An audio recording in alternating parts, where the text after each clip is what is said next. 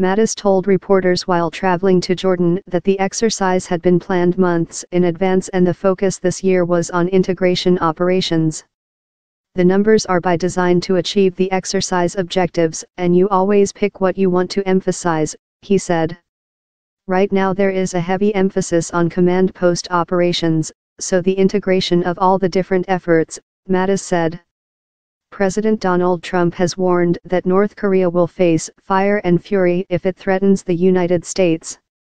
The North responded by threatening to fire missiles towards the U.S. Pacific Island territory of Guam. Pyongyang later said it was holding off firing towards Guam while it waited to see what the United States would do next.